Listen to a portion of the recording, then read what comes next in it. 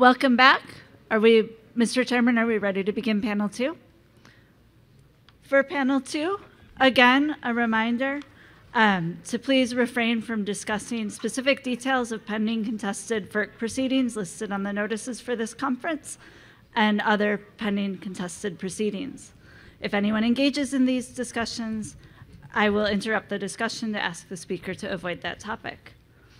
For this panel on concerns for winter 22-23 and future winters, our panelists are Carrie Allen, Senior Vice President and Deputy General Counsel, Constellation Energy Corporation; J. Riley Allen, Commissioner, Vermont Public Utility Commission; David Kavanaugh, Senior Vice President, Regulatory and Market Affairs, Energy New England; Karen Yumpen, Vice President, Origination, Repsol; Mike Noland, Manager, Forecast and Scheduling, ISO New England; Richard Paglia, Vice President, Marketing and Business Development, Enbridge; and John Rudiak, Senior Director of Energy Supply, Avangrid Incorporated, on behalf of the New England LDC Group. Mr. Chairman. Thank you, Mary. So we are not going to have any opening statements or presentations, so we'll get right into questions. We'll have more time for a back and forth discussion. And we're going to go in reverse order this time of seniority and start with Commissioner Phillips to ask some questions. I've had an elevation in status here. Okay. All right. Thank you all for coming today. My initial questions for this panel, it's really simple. We heard a little bit about Everett in the last panel, and of course, we're not going to talk about it all day. I think we need to talk about it a little bit. And one of my questions is, can anyone on the panel who wants to address it, can you talk about what are some of the reliability benefits of Everett, and where do you see the role in long-term contracting with regard to Everett? Please. I thought I'd raise my placard for that one. Thank you. Thank you for the opportunity to be here today. I've learned a lot about Everett since we acquired it in 2018. It offers a multitude of benefits for the region. I'm not sure how much people know about the pressure support and balancing and shaping service that Everett provides, but just to give you a sense of the numbers, over the last two years, predominantly in the winter, Everett's been called on 21 times to provide pressure support intraday for the systems to which it's interconnected. We've also provided balancing and shaping plus or minus 10,000 MMBTU 25 times. In the previous 2 years before that, it was 69 times that we have documented that we have provided that service. In addition, on January 11th this year, that was a day that was called out by ISO New England in its presentation. That happened to be a day where we had 325,000 MMBTU of send out besides Mystic. So that's two other entities. So I do think Everett can critically contribute to reliability in New England. One of the other benefits is Everett's already permitted. It's existing. It's been operating reliably for 50 years. So it's not a question of, will it be here? It's here. The question is, do you want to keep it here? In addition, I think that there's an environmental impact to maintaining Everett. If you were to conservatively assume that it provides 10,000 MMBTU of gas to peaking generators in the system, if that were to go away, you'd double your carbon dioxide emissions. Our calculations show that you would increase NOx emissions by 74%, and carbon dioxide would increase 48-fold. So the gas, while it's not as clean as the production that comes out of the nuclear power plants that my company owns, it still is cleaner than what the alternative is on the New England system. So I don't know if I've answered your question, but I can stop there for a moment. You have. Thank you. Thank you very much. Yes, sir. You want to weigh in? Thank you, and thank you again for the opportunity to participate in today's panel. Public power, its first issue is reliability. So having another stored fuel resource in the region that provides some competition with other stored fuel resources is very helpful to us. It certainly is a local resource that does provide the benefit of having the injections into the system. It feeds the other gas generators on the system. So for us, it's having that stored fuel in the region, provide competition with other stored fuel resources, and of course, to the extent where it's possible, price benefit. So that's really it. Thank you. Good morning. Thank you for allowing us to share our perspective. Good morning. You know, I definitely wouldn't actually minimize the benefits of Everett, but I'd also want to make sure that the panel understood, or the commission understood, that there are other resources within the region that provide just as much critical stored energy for the region. And specifically speaking to the Everett day, the 320,000 a day that they were injecting into the system to other users, on that particular day, we exceeded 700,000 out of our terminal. Repsol actually represents the largest stored energy in the region. We have 10 BCF of storage at our facility, and we have a BCF of capacity to be able to send that out to other, actually, the local distribution companies as well as generators in the region.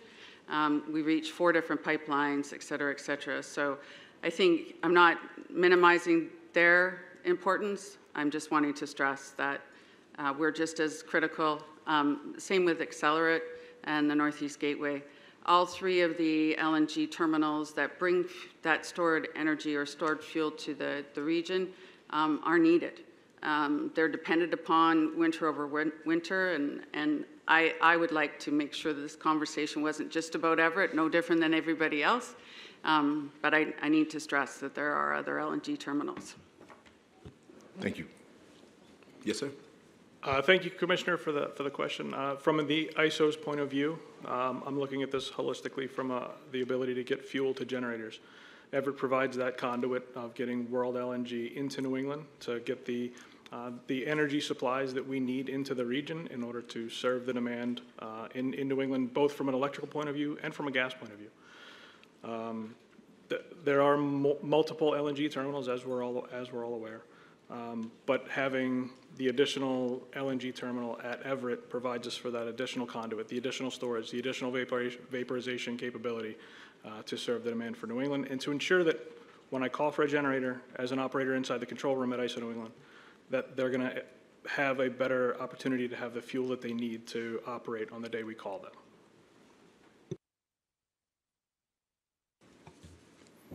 Thank you, and good morning, Mr. Chairman, Commissioners. Appreciate the opportunity to be here with you. I thought I might respond to your question from a pipeline operator's perspective. We operate the Maritimes and Northeast system, the Algonquin pipeline system, and Texas Eastern, serving this particular region, and are connected to all of the LNG import facilities noted.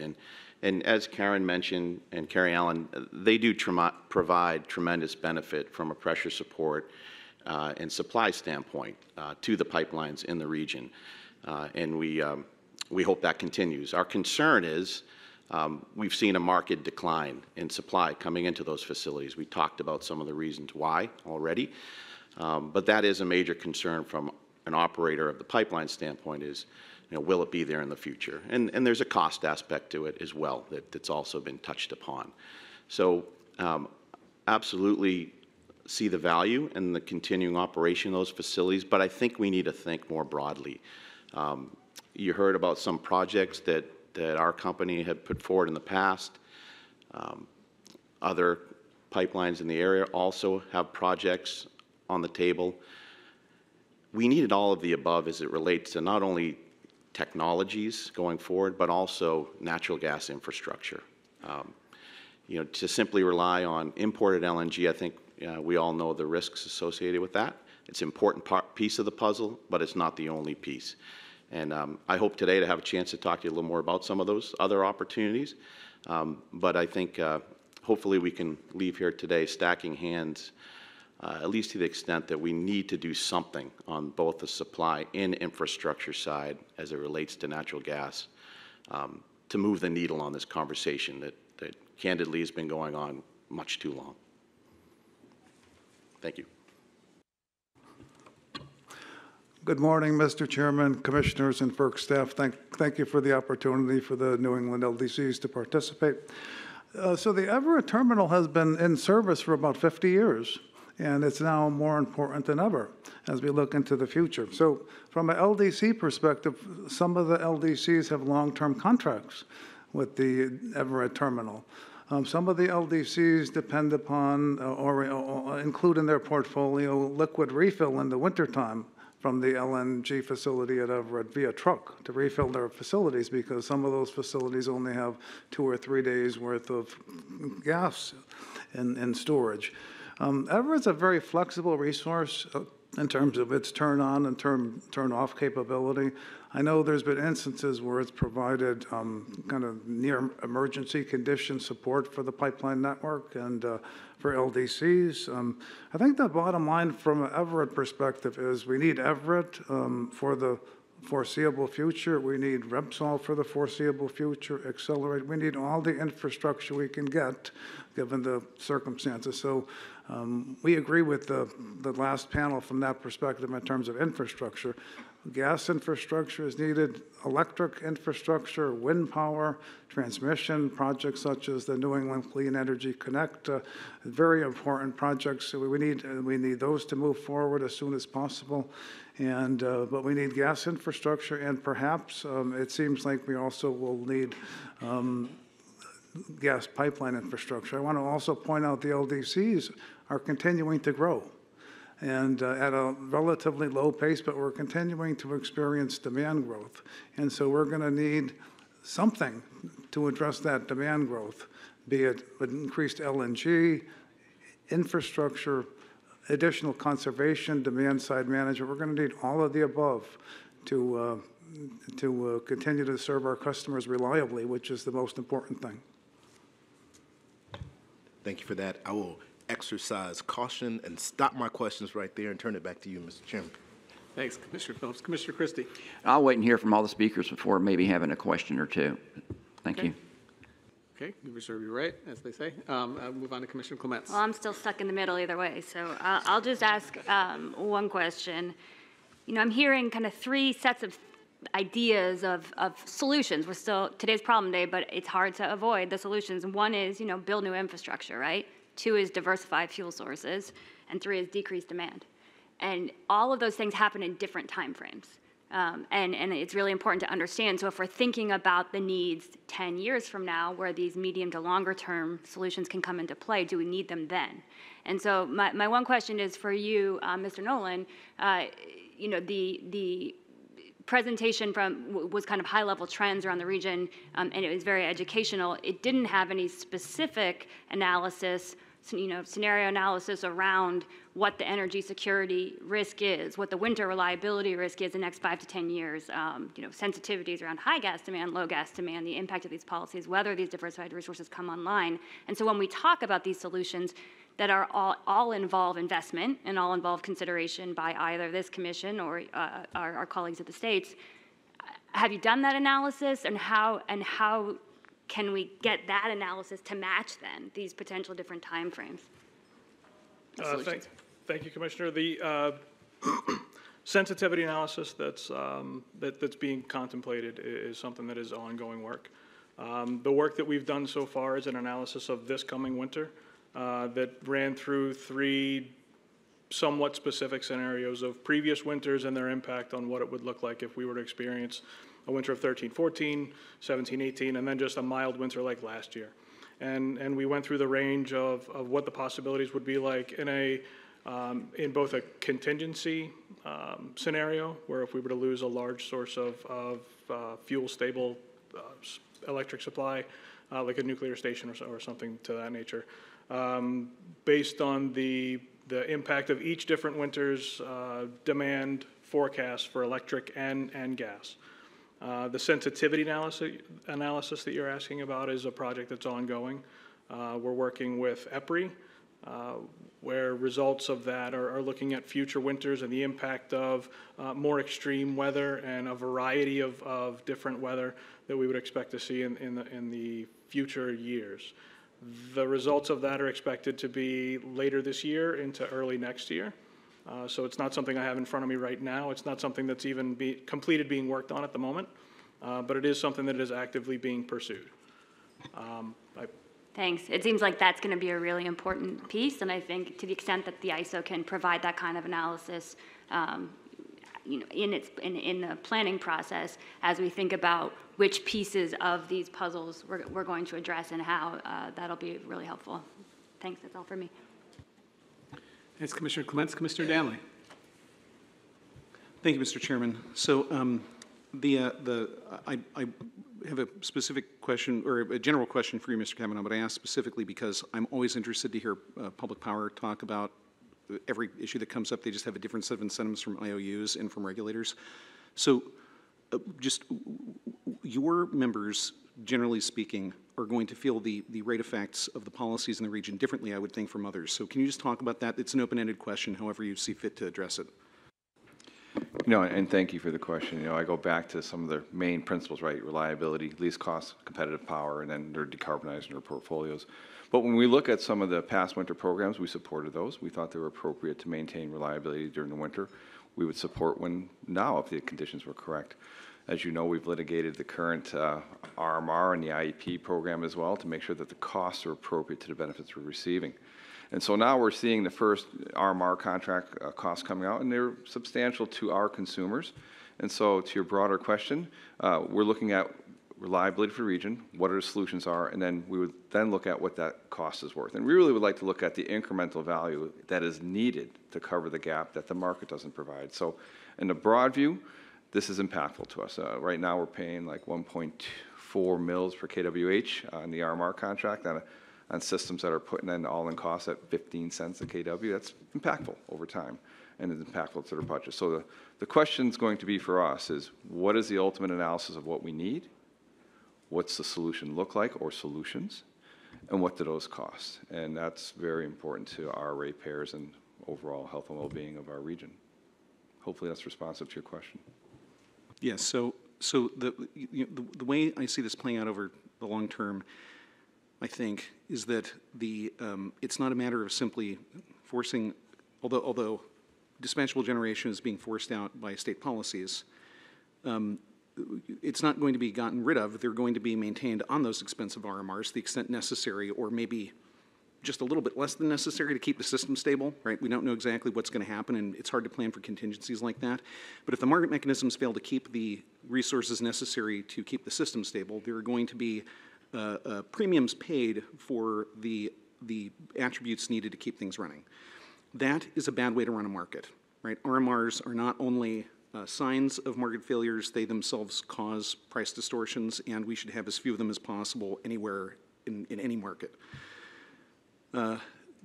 So the question I have is, does anybody disagree with that general outlook that I just gave, that this is going to be a slow slouching towards further and further inefficiency? And I'm fairly confident in that assessment, which is why I'm specifically asking if people disagree, although you can also raise the chorus of the hallelujahs if you agree with me. Okay, go ahead, yep. So again, I think your concerns are valid, and I think my colleague Tom Casel mentioned that, to the extent we should be exploring what the market can provide in terms of competitive solutions, that's beneficial to us, and narrow the amount of out-of-market solutions we need to face, because for us, we would have to pay that price through a non-hedged commodity, right? It's a cost over a long period of time. I'm sorry, I just missed you. Say that one more time. You have to pay the cost to what? We'd pay that RMR cost as a non-hedged commodity. It's a pass-through, and so that's impactful. And so we would prefer a contested solution in a competitive environment that gives us the lowest cost price. But we recognize right now there's a disconnect between the market and what drives infrastructure in the region. And we realize that gap's got to be filled. And we're looking to see what is that gap and what does it cost us and how do we get to that solution at least cost possible. So to change subject slightly, you talk about being the operator in a control room, and you want to make sure that when you call on the gas generator, they're actually there. So the question I have is, how can one be sure in a constrained region that the gas generator is going to be there if we don't let them have firm fuel? Because the market structure is such that if you bid in those costs, you're in kind of a bad position. Is there a way to fix that problem absent some sort of extra payment that would cover that? And am I wrong in the premise of the question that that is a fundamental problem that can't be gotten around? So I agree, Commissioner. Thank you. I agree that there is concern that there's going to be fuel available to the resources when I ask them to come online. Whether or not that's a market solution or another solution, I can't disagree with whether that's good or bad for for pricing. I'm an operator, and I apologize. Okay, I'll handle the pricing part then. But for the operator stuff, the operator needs the fuel to be there, and we can talk about it being whatever type of solution that it needs to be. But to continue to look at the set of problems and proposing different solutions without a clear path forward, and I know that's why we're here to start working on that clear path forward. There's that significant risk. We have the capacity. We have the iron in the ground. The infrastructure is there. Now it's a matter of utilizing it and making sure that we have the fuel that's flowing through that infrastructure and getting it to the burner tips for both the generators and the gas utilities. I understand that this is a co-optimized system. This is a system that works together, and we're dependent on each other, and I understand that. The type of solution that we're going to come to when we solve this problem, that's something I'm not necessarily the expert on, and I apologize for that. But I do agree that there needs to be one. And I guess maybe putting this a little bit more simply. I appreciate it. You're sitting in the control room, and you call on the natural gas generator at a time of constraint and serious cold that's been going on for a while. Are you worried that in fact they're going to respond and say, "Sorry, can't help you"? Sure. And we've done a lot of work to maximize the utilization of the infrastructure that we have in place.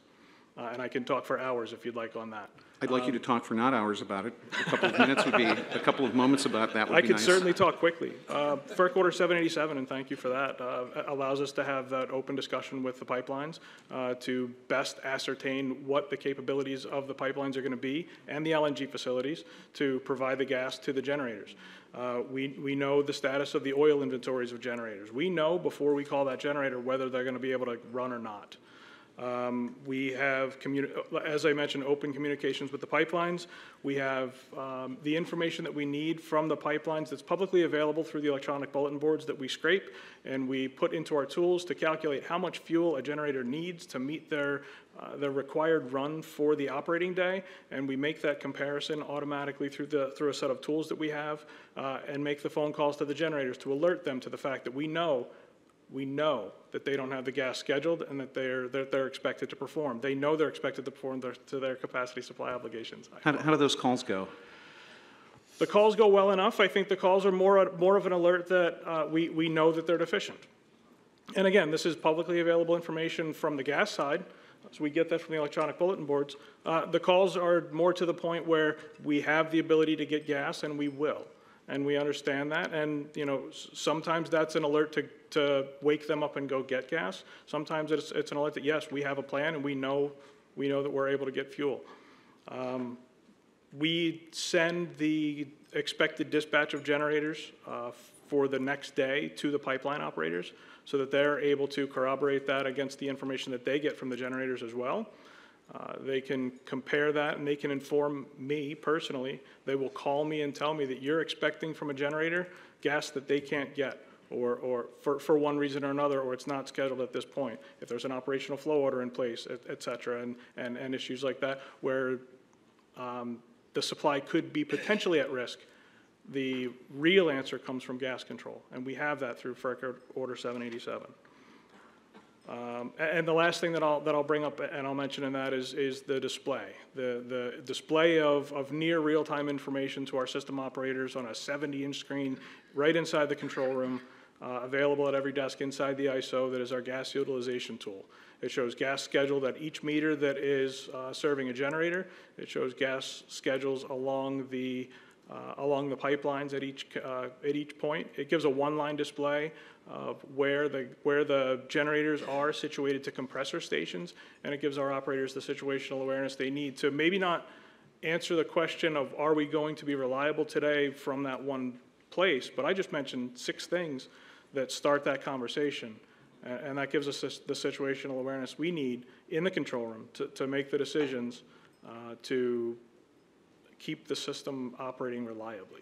So absent some ridiculous black swan event, you're probably going to have you're going to have visibility on the freight train if there is one heading towards you before it arrives, right? If a problem is on the horizon, you'll see it. But that isn't going to change the fact that if, in fact, the commodity is not available, it's not available, even if that unavailability is down the road a couple days. And so the question becomes, given the fact that the Commission has limited jurisdiction, very narrow jurisdiction, to do things having to do with rates, is what can we do? And this is not a question for the operator, don't worry. What can we do using our rate powers to either be in receipt of a tariff revision that is going to assist in ensuring that that commodity is available? I should pause for a minute. I really appreciated the problem statement that ISO New England put out, and it put in fairly, I would say, stark terms what the region is facing. And for anybody who has not read it, I would hope everybody has who's in the room. If they're interested enough to be here, they should have read the problem statement. There are problems that are profound, and the question I keep coming back to is the one that I just articulated. What can FERC do, given our rate authority, to fix the problem? And so that is the one that I will open it up to. And for timing, do you want to, are we good with that? Yeah, okay, yep. So then that's the question I'll throw open for people to answer. We can just go down the line. Sure. So I actually had my placard up from the colloquy about the RMRs. Okay, I did it again. We can go back to that for you to answer that one, so go ahead. So I'll just say, first off, you know, we're eager for the RMR to end. No one's more eager at my company probably than me. But I was hoping when we came here that we'd have an opportunity to talk a little bit about what happens after the RMR is over. And what do we do, you know, our experience is that there's been quite a bit of interest in contracts with our facility for supply from our facility post-RMR. But there seems to be a bit of a regulatory problem, and we're trying to work it through in terms of the state approval process. And so that was one of, you know, as I came here, I thought, this is a real opportunity. This is one time where I can say, maybe it's not necessarily something FERC can do, but we have an opportunity to address some of these regulatory problems. And specifically, I am speaking to the fact that I think there's a perception among some of our counterparties that they need to have fixed commodity pricing to take that to, let's say, a Massachusetts DPU for approval. My understanding is that is not the legal standard, and it's also not something that we can provide and hold open for a 9-month period while we're waiting for that regulatory approval. So it's an issue that I'm putting on the table. It's something that folks could do near term to add that clarity to the market, so perhaps we could facilitate contracts. I think one thing that FERC could possibly do is, you've heard a little bit about how Everett supports the pipelines. And I think there's general agreement that additional pipeline infrastructure is needed in New England, right? But it's not going to be here in 2024, right? It's not going to be here for several years. I think there are instances where FERC has looked at reliability on the pipelines and allowed the pipelines to recover for measures that they take to increase reliability. So I could see a circumstance where if the pipelines think it's merited, they could contract with Everett and pursue a reliability-based charge to make sure that that pressure support and balancing and shaping service is there post-cost of service. My advice on that last is that you get clever with your filings and you come and talk to commission staff and talk to the commissioners beforehand, right? That I think I speak for probably all of us saying that thoughtful and forward-leaning filings are going to be entertained, you know, with open minds if they help the problem. So thank you. Going back to my previous question, or my later question, what can we do with our rate authorities to change the fact that if the gas isn't there, or to incentivize the fact that there are real constraints for gas and it may not be there when we need it? So anybody who has ideas on that, knowing the constraints that we, the Commission, have under the law. So, yep. I'm sorry. I think actually, I have my placard up. Yep, go ahead. Yep. But I don't know what the protocols are. And actually, I'd actually take it back to your original question when you asked the ISO New England, how can they be sure that there will be fuel there when they ask? I know when fuel will be there, and that's when the market has prearranged for that fuel to show up. We're not like electricity. We require, it's not like when we want it, we make it. We require prior arrangement to ensure that that fuel is in the tank. I think to answer your second question about how FERC facilitates that is really in market mechanisms in which market signals can be given to all participants within that market to prearrange for that fuel. The other thing that I also would feel very remiss if I didn't get a chance to explain to you, LNG is reliable and can be very reliable. I think Japan is a very good example of how you use LNG as a fuel and how reliable it can be. That's if you prearrange for it. And so, I mean, you say that, but I have to tell you that given the fact that LNG is so valuable these days, I really do imagine a circumstance in which Germany could need LNG so badly that the people that your reliable counterparties that you've had good relationships with for years would start contemplating efficient breach, because the difference between any utility in New England and Germany is that Germany can print its own money. And so I wouldn't really rely on your counterparties as strongly as maybe you have in the past. It's just a word of warning to everybody.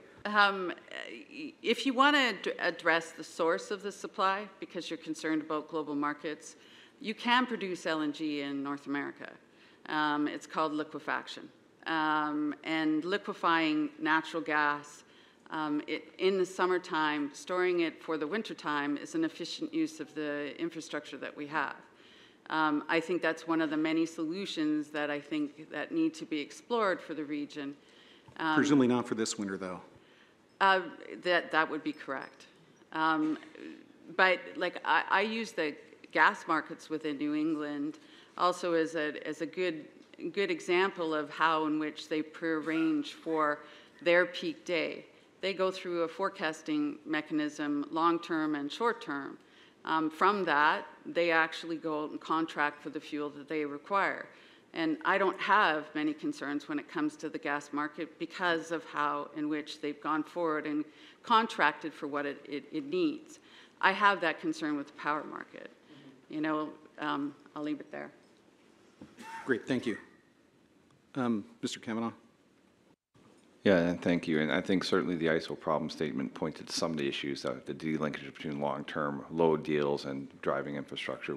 From our perspective, our only long-term deals are carbon-free. The rest is short-term system mix, maybe 5 years or less. But structurally, gas generators can't capture the cost of long-term contracts or cost of firm pipe in their bids, either in the forward market, FCM, or in the energy market. It's just not allowed to be recovered there. Don't know what that would play out as, but certainly if you built that in and there's allowed capture of that in their offers, perhaps then we could see that from the load side. It's just built into commodities we're buying. It's a way of getting at it.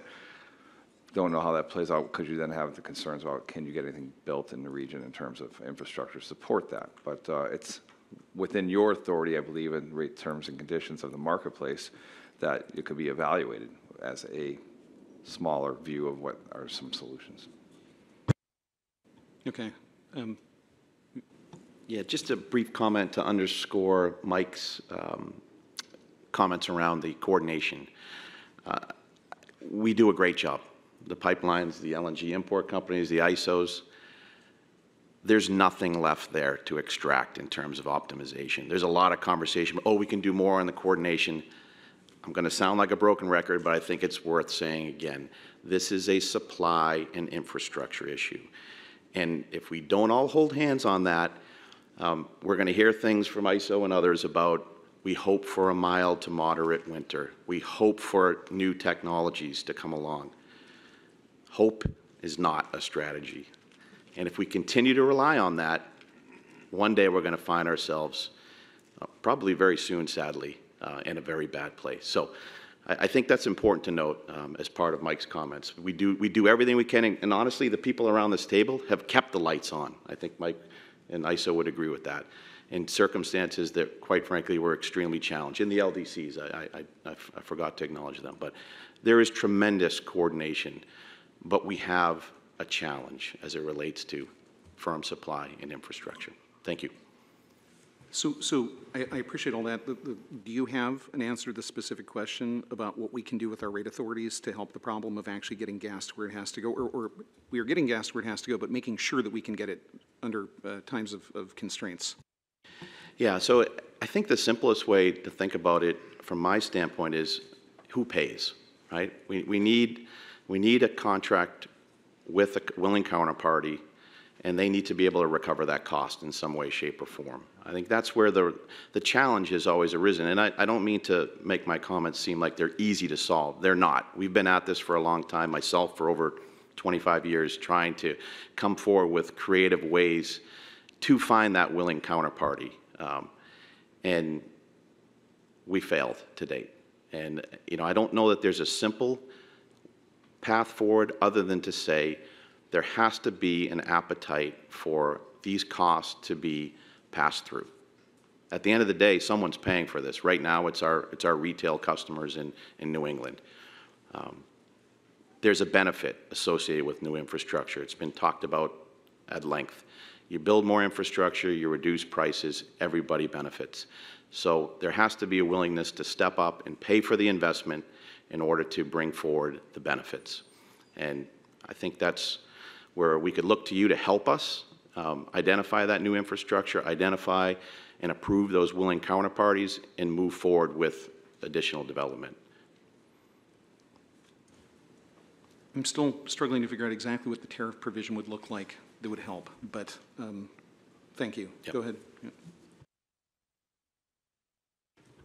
So at the risk of stating the obvious, reliability is way too important at this point. So we need to, it's an urgent situation in our view at this point from the LDC perspective, because some of the risks associated with the so-called just-in-time contracting and lack of incentives have kind of spilled over to the gas customer perspective in terms of we're concerned about low-pressure gas systems, in terms of rolling blackouts, and we're concerned about other pressure events, et cetera. But to get to your question, Commissioner Danley, in terms of what the Commission can do, first of all, it's very important to continue this dialogue on an expedited basis with an eye toward solutions, first of all. But in terms of rate authority, perhaps tariff changes with respect to firm fuel, winter reliability programs can be reinstated.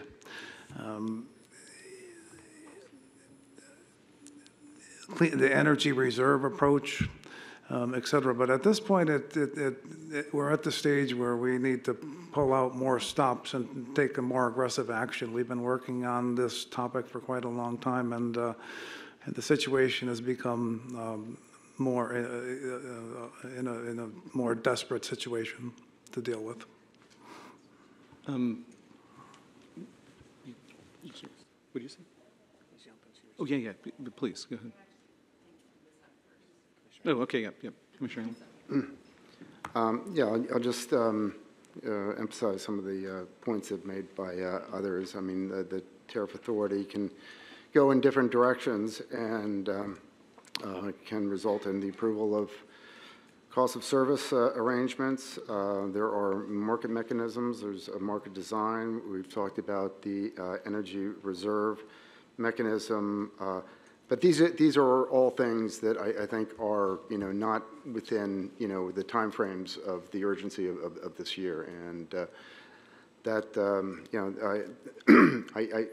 what I'm hoping for, and, the reason I wanted to participate in this panel was the opportunity to kind of speak to getting off of the cycle of having the same conversations over and over again, and really focusing on lasting and solutions that will have impact in the coming winters as well.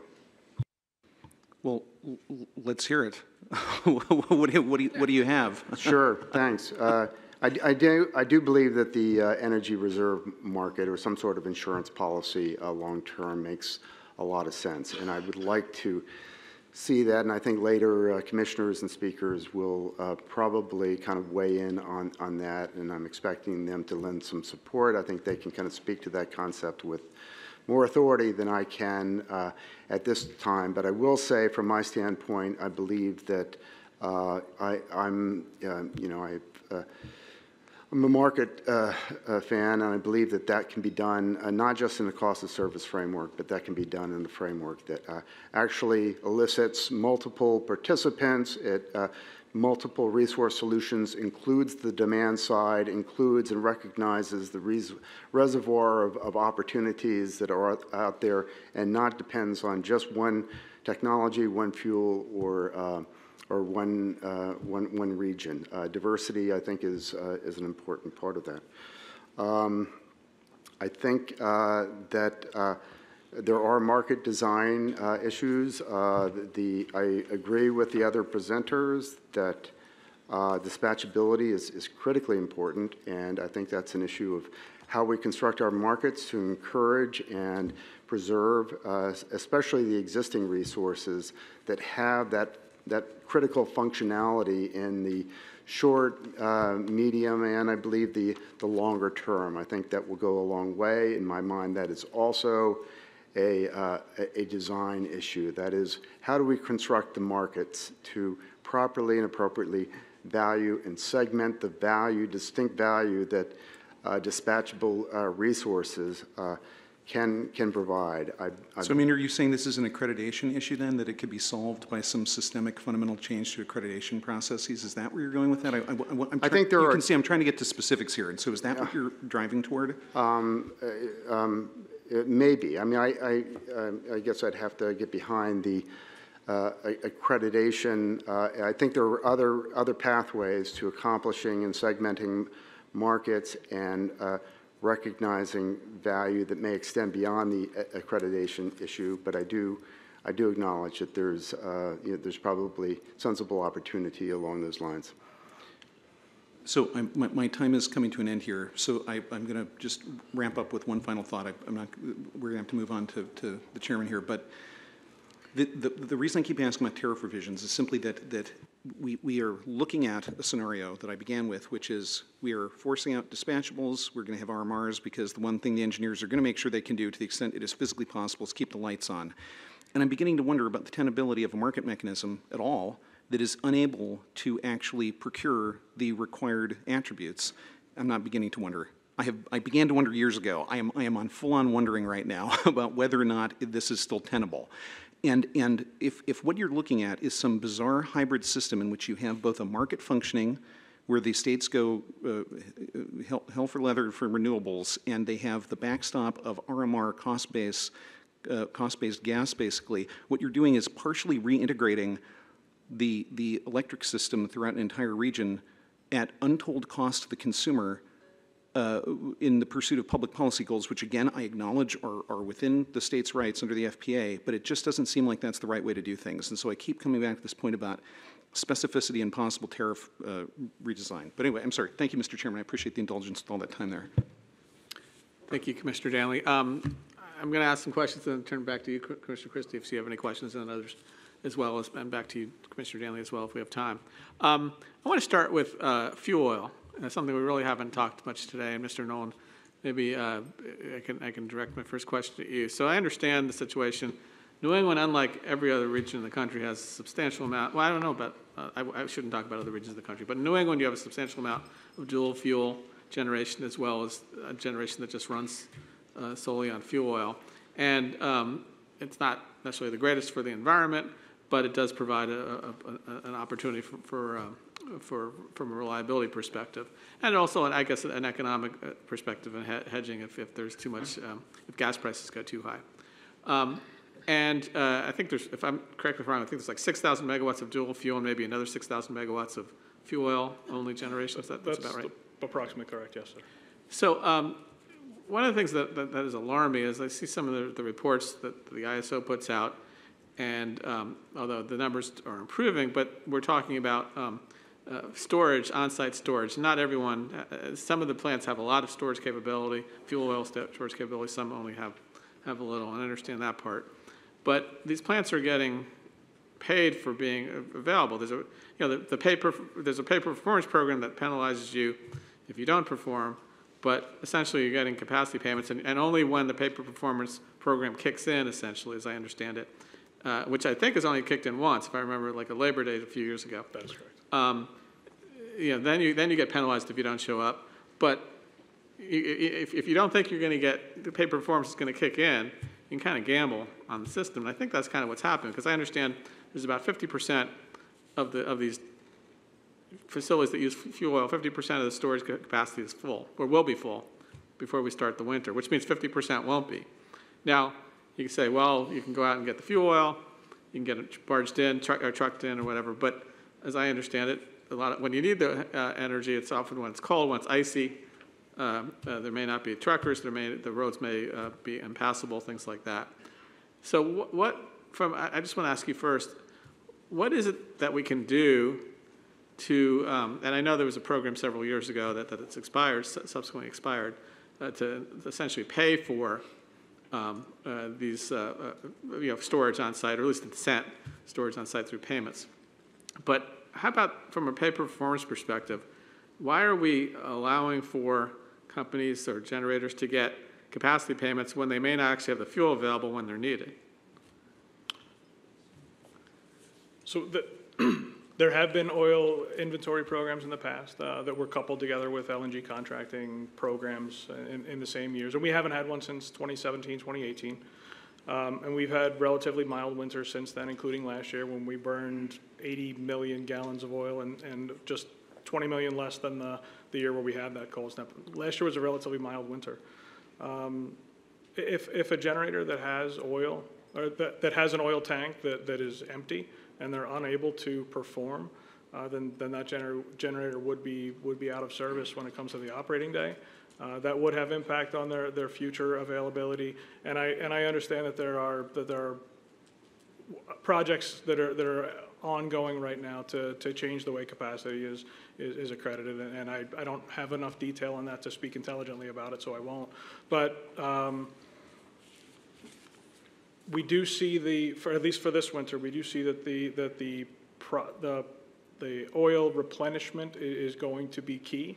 The oil replenishment is going to be expected. Right now we're around 80 million gallons in the tanks, and we expect to, based on conversations that we've had, outreach that we've had with the generator owners of the oil tanks.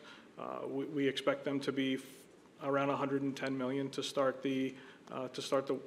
this coming winter.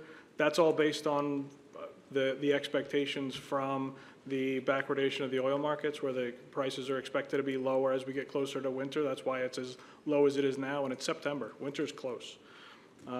We expect those oil tanks to be filled up. We have a lot of storage capacity in the generators that were built in the 1970s, and those are at risk. Those are at risk for retirement, so it comes back to RMR contracting to keep them around, and I don't have the answer to that. I just see that those are generators that are at risk, and those are the big tanks. They can run for weeks on one tank full, and they can be replenished fairly easily as they're situated close to water where barges can come in with a large quantity. Otherwise, we're replenishing smaller tanks with trucks, and you mentioned that trucking is an issue, and one of the solutions that is hardly a solution, but we've discussed in the past, and we've done this, is the extension of truck driver hours that we're allowed to drive oil to tanks, and trucker shortages and infrastructure shortages, and the logistics is a challenge. As far as the pay for performance event only happening once, you're right, it did only happen once, and it was on Labor Day, and that was 5 years ago this year. And maybe more PFP events may or may not incent behavior. The fact that there is a possibility for a PFP event anytime, any day, for a number of reasons, not just the unavailability of fuel, is the incentive that we're counting on for having the units, the generators, have the fuel that they need to produce. So, and I want to get to Mr. Kavanaugh in a second, but I want to just on that point, I think that fuel oil, the companies that are storing the fuel oil, or the facility owners, are saying to themselves, well, okay, I can get dinged under pay for performance. On the other hand, if it's a mild winter and I buy all this fuel oil and I store it on site, then, and I've stuck with it at the end of the winter, I paid a lot of money for oil. Let's say oil prices go down. then I lose out economically because I don't really have the fear that pay performance is really going to kick in. And I would say that's, I think, one thing we need to take a look at is the pay performance program. Is it really instilling the fear of God in people, so to speak, to do the right thing, to make sure that when they're actually, again, if you're going to get paid, I always thought, if you're going to get a capacity payment, you better be there when you're called upon.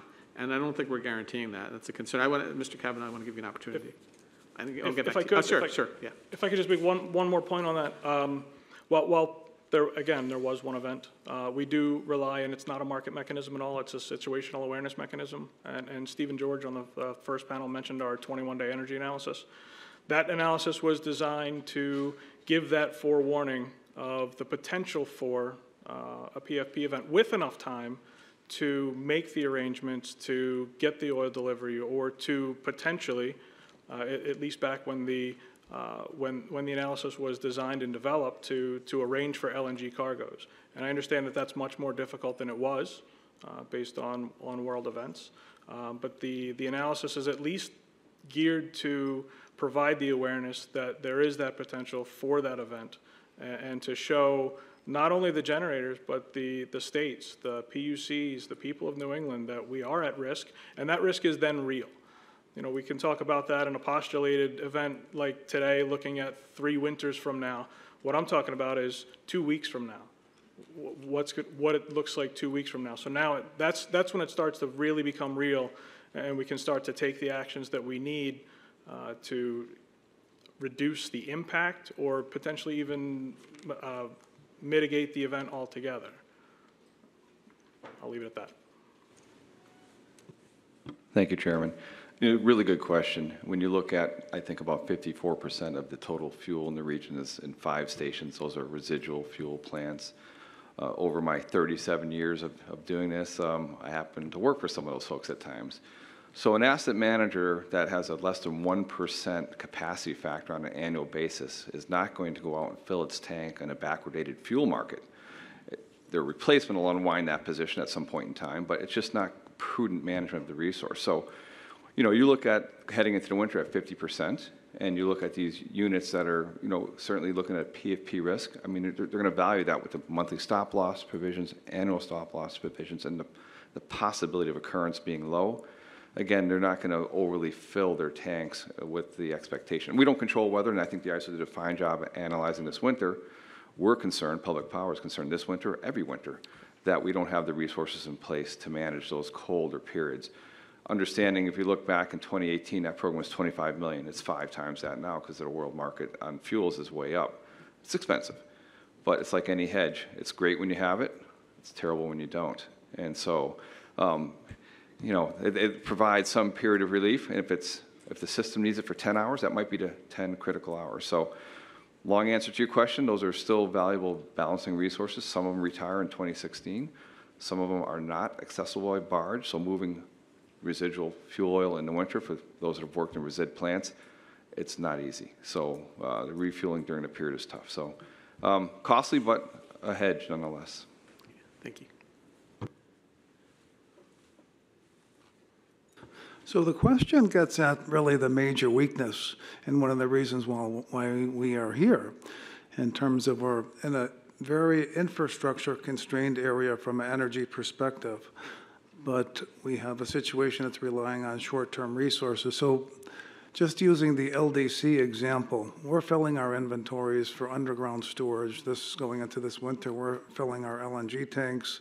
We've pre-planned for contracts for LNG coming in from Everett, from Repsol, et cetera. And we've done that over the years, and we do that in accordance with our model that fosters reliability. So I think the answer to the question is the electric industry needs to also pre-plan, because the LNG tanker might be 2,000 miles away. There might not be 900 or so tanker trucks available to refill storages for oil that's getting depleted rapidly during a cold weather event. So the key is pre-planning and a funding mechanism to fund the costs associated with that pre-planning effort. But when you don't acquire sufficient resources for the upcoming winter and you're out of gas, I assume your state regulator is going to take it out on you, but also, I mean, you have an incentive not to do that, and I just don't know if there's enough of a financial incentive to make sure that there's enough fuel oil on site. But I want to move on to a second question. Mr. Paglia, you hit it right when you said, I think you said you've been doing this a long time, and we've been, this is not the first conference where these issues have been discussed, and one of the issues it's been a long-standing discussion about how to get additional natural gas pipeline capacity built. And I'm just curious if that's even possible in New England. There's several reasons, one of which we've talked about the contractual issues of the generators not willing to sign long-term precedent agreements. And that's understandable when you think about it, because former Commissioner Keller, I've quoted him on this several times, he mentioned this to Congress once. He says, well, you're talking about gas maybe a handful of days, maybe 14 days where the generators really needed on the really coldest days. Why are they going to sign long-term firm take-or-pay contracts? And that's what I assume companies like Enbridge, you really require that to finance these projects. Yeah. So just to finish up on that. We had that. There was an alternative discussion a number of years ago where there was an effort to try to get the electric ratepayers to pay for, through a charge mechanism to pay for pipeline contracts or pipelines. That I think I think the Massachusetts Supreme Court, I think it was, correct, outlawed that. And then, of course, there's just not. There's not a lot of interest among the states in bringing in. So I'm wondering, is it something we should just look at alternatives? Is there really an opportunity, do you think, a realistic opportunity to bring in more pipeline capacity to the region? Or is this something we need to just look at alternatives to bring in natural gas, maybe like an electric transmission line to bring in energy a different way? So I think you retold my career path there in your comments. Thank you for that. In all seriousness, I do believe there are natural gas infrastructure projects we can build and respect the environmental policy goals, but we do need to work together to make that happen, right? We have had successful expansions recently in this region, not without opposition and challenge, but we have built them. The demand is there, so we satisfy the purpose and need construct. As I mentioned, do I think a greenfield pipeline into this region will be built? No, I don't. And I don't think it's necessary, quite frankly. But I do think brownfield development technique we call lift and replace, changing out smaller diameter pipe with larger diameter pipe, adding compression. And Karen mentioned something that I also think is very interesting. There is a growing peak day demand, and that's what LDCs and the like contract for. It doesn't matter if you can meet the averages, you need to meet that peak day, and that's what ISO is challenged with as well right now with respect to the fuel for the merchant plants. So there's a lot of ways to satisfy that. I think domestic liquefaction, satellite LNG, is an excellent path forward, and we've got a couple projects that we're working towards on that front. I do think mainline expansion on the pipelines is important as well, that brownfield approach with compression and looping.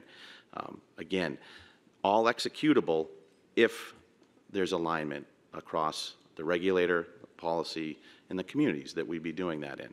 So that's where, how can you potentially help us? I think that's an area where you could. Our company, and I think I could speak for my peer companies, are willing to make that investment. We've done it in the past. We've spent capital that we've not recovered. We stand ready to do that still, but we do need some better clarity on the path forward. And I think there could be a role, there is a role for FERC to play in that. So hopefully that was responsive to your question. Thank you. It was just in your response to, is it possible to build new infrastructure? I wanted to maybe give more clarity around, I think all the solutions, no matter what infrastructure it is that you're talking about, whether it's saving Everett, whether it's building a pipe, whether it's building on-site liquefaction, all of them still require a mechanism behind that to ensure that fuel is provided to the facility. So all of the infrastructure issues also are dependent upon the ability of the market to go out and contract for the fuel.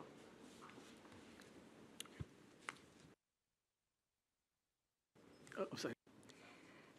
Thank you. I was just going to add that all of the infrastructure that we're talking about, it takes time to get there, and there are delays and cost overruns that can happen along the way. Doesn't mean that it shouldn't be pursued, but I hope people understand that there's a near-term issue, at least with the Everett facility. It shouldn't come as any surprise. I think Levitan analyzed this back in 2018, that without Mystic, the anchor tenant for the Everett facility, there's severe financial challenges. And none of the ISO New England market design fixes that were discussed here, we've looked at SE, that doesn't make a difference for Everett, right? So I'm hoping, in addition to talking about what's the overall plan and what's the long term, I think we need to talk about whether people want Everett to be a bridge to that long-term future. Do we want to, does New England want to retain it? And if so, we don't have that much time. We have no commitments post-cost of service that would require us to keep operating. So we're faced with a choice, and it's coming on us very soon. As to what to do. And I just want a little bit for us to keep focus on near, medium, and long-term solutions. Can I ask a follow-up question on that with regard to, and I want to make sure we don't impede any standing proceeding. I don't think we will by this question. But why, you just said why, so it's not economic, without keeping Mystic open, it's not economic to keep Everett open. Now, I know obviously Everett supplies a substantial amount of gas to Mystic, which is 1,200 megawatts to generate, 8 and 9 or 1,200 megawatts or so. 1,400. 1,400, I apologize, so I'm off by a couple hundred. Why, I mean, there's a lot of need for gas in the region. Why is it that why isn't there, from an LDC perspective and from other generators? So we have had a lot of interest in contracting, and it was really what I was trying to get at earlier with my comments about getting the regulatory process out of the way, like doing enough due diligence to make sure that the regulators feel comfortable that they're doing their job, they're satisfying their statutory standard, but making sure that people don't have the false impression that a contract with, Everett, with Constellation, needs to follow a particular format in order for it to be approved. And so we have a lot of interest. We've had expressions of interest for contracting and securing the future, something that would replace Mystic. I think it's going to take a number of LDCs, perhaps the pipelines, coming together to find a way to support it if that's what they want to do. But we also need to kind of solve the regulatory hurdles. And I think, as a regulatory attorney for 25 years, I look at this and I say, this is something you guys could fix, right? You could help with this. And I would imagine if I were sitting in your shoes, I would want to know what I could actually do to make a difference. Just want to ask one last question, turn to Commissioner Christie. Commissioner Allen, and you are very generous with your time in terms of the Joint State Task Force we have on transmission. And, I've seen from afar, there's a lot of letters that go back and forth between the NESCO and the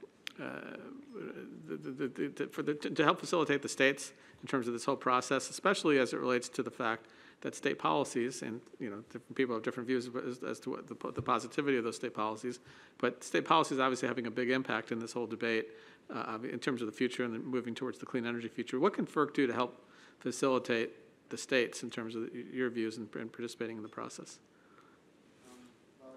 I'm sorry. I think this is an opportunity for me to make a few points that I kind of wanted to make overall. And then one is that, we talked about the end game. What are the kind of the open pathways to essentially getting off the spin cycle, as Commissioner Clement referred to?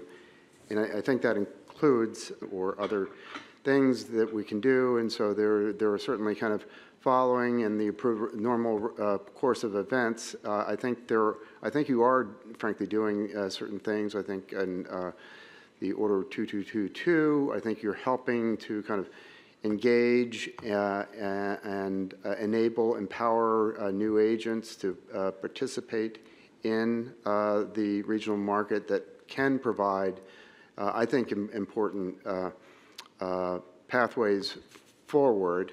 From my standpoint, I think there are kind of three broad things that I want to talk about that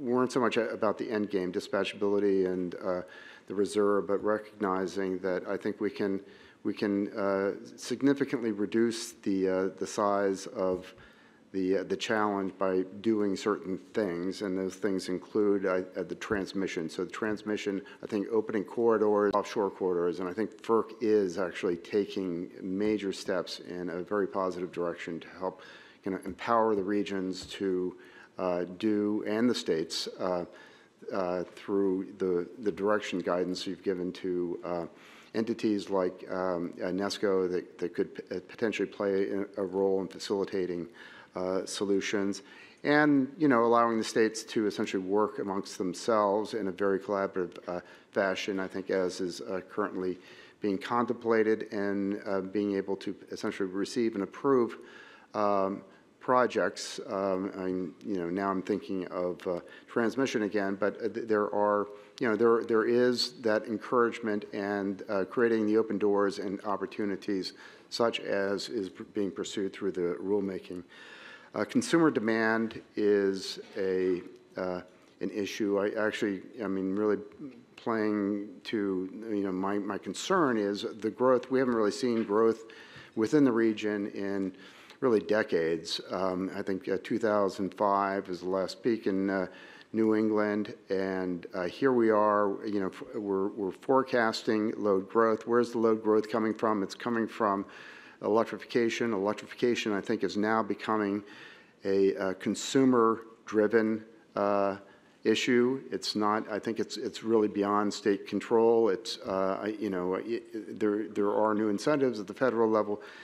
But I think recognizing that essentially with those new loads comes an inherent risk of significant growth out beyond essentially what is being forecasted. But there is also a silver lining there, and that is the role that demand response can play. So again, I think we're coming back to market design and the role that the FERC can play in essentially enabling and empower the market designs that allow for what is often the least cost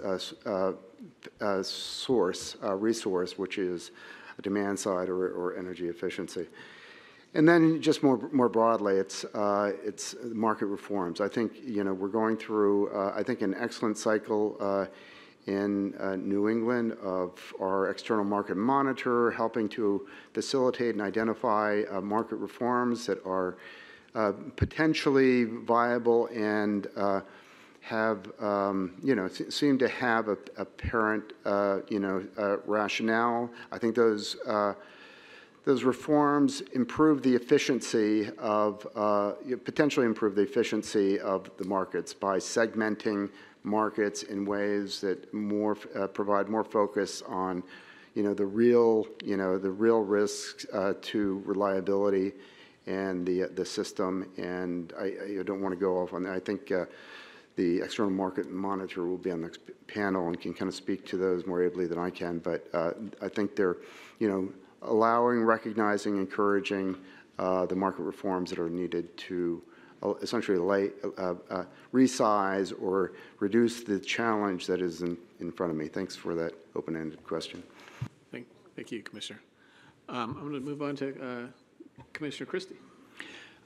Yeah, I've got a ton of questions, but once again, I'm going to show some discipline and not ask right now since we're right in front of lunch. But I'll save them for a later panel. Thank you.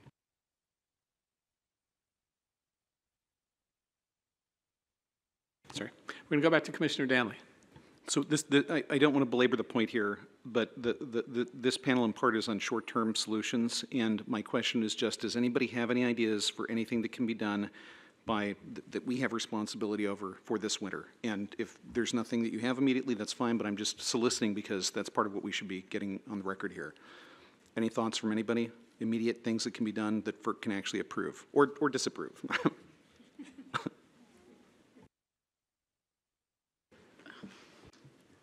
Yes, go ahead.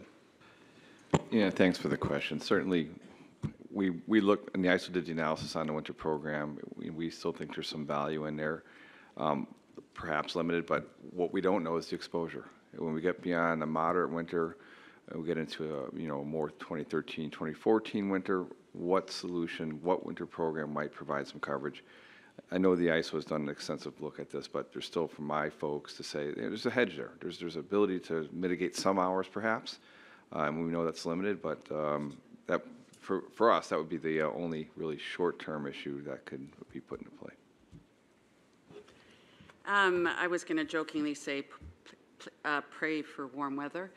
I think that's part of it. And in absence of putting the reliability on the backs of hope, you need to fill the LNG tanks.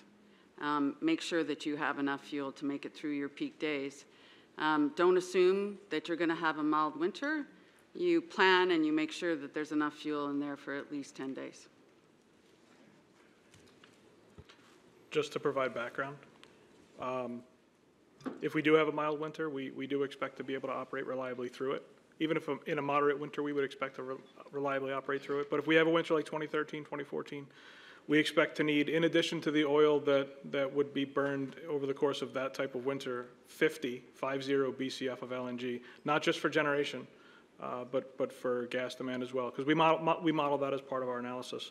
And that equates to, if it were to just be for generation. And again, this is just accentuating your point, 6.25 terawatt hours of energy, if that were to be the case. So 50 BCF is a lot of LNG, especially today. While I'm not answering your question, I understand that, but I'm hoping to put a finer point on what your question actually is. No, I appreciate you're actually telling me the question that I was asking, so thank you. Yeah. Yeah, thank you. I would agree with Karen. As I mentioned in my earlier remarks, our hands are tied short term. We don't have a whole lot of tools in the toolbox left, at least on the gas side. LNG, making sure we have adequate supply is about it. And I would just offer from there, if we can secure it, given everything going on, we best be ready to speak to the cost implications that are going to roll through next year, because that's going to be devastating. Yeah. Even if we make it through with right. The best case scenario of a bad winter is terrible rate shock. Yeah. Thank you. Yes, from an LDC perspective, I'm going to echo that. So the ISO has indicated that the region is dependent upon LNG, and we know that's the case because of the nature of the infrastructure limitations, but nothing has been done about it. And so now there's a risk. And because we're dependent upon, from an electric power perspective at this point, LNG, it hopefully wouldn't be too late to do an RFP to the import terminals or suppliers to try to arrange some cargoes that could be there as an insurance policy. So at this point, either that or oil are really the only available options other than public outreach and more possible conservation measures, et cetera. But LNG seems to be the one that has the biggest impact and possibly the most impactful, beneficial impact to our situation.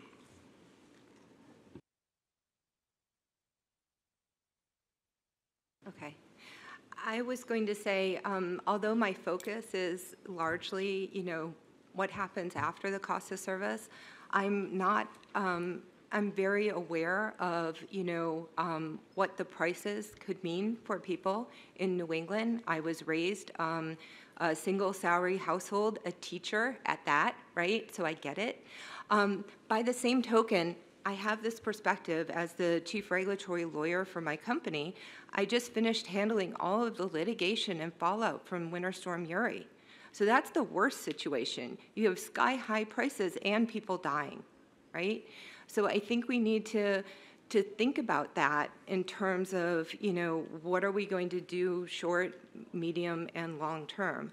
Because I understand, Commissioner Danley was asking, how are we going to get just and reasonable rates? And that's very important. But, if you're not careful and you're too short-sighted about things, you can end up with exactly what you were trying to prevent and additional, untold consequences as well. So, you know, it's just something that we're thinking about here, and we're trying to figure out, you know, what is it that the New England region really wants to do for that period until additional infrastructure can get built. Commissioner Allen? Sure, I'll just say I think in part you're doing it by showing up. I mean, this is, you know, this is a significant issue. I think you've elevated and helped to kind of reinforce the importance, the critical importance of this by showing up. I think in terms of what, you know, on our side, what the distribution utilities and others can do is, and state officials are, it's really communications. It's working closely with ISO to provide the messaging at the appropriate time, including the what they are doing, the 21-day kind of preparedness and forecasting that is needed. The utilities, you know, need to be working in the preparedness process, so they need to engage and practice and drill and, you know, prepare for the worst, but hope for the best.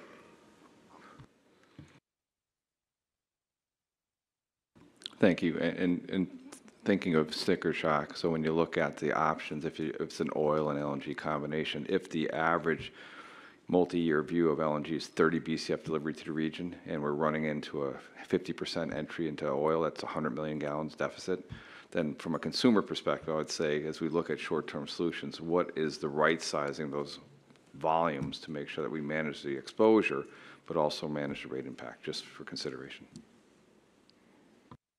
Thank you. Thanks, Mr. Chairman. Thank you, Commissioner Danley. So we're going to take a break for lunch right now and come back with our third panel at 1:30. I want to just thank all of you. This is a very helpful discussion. Appreciate you taking the time today to do it.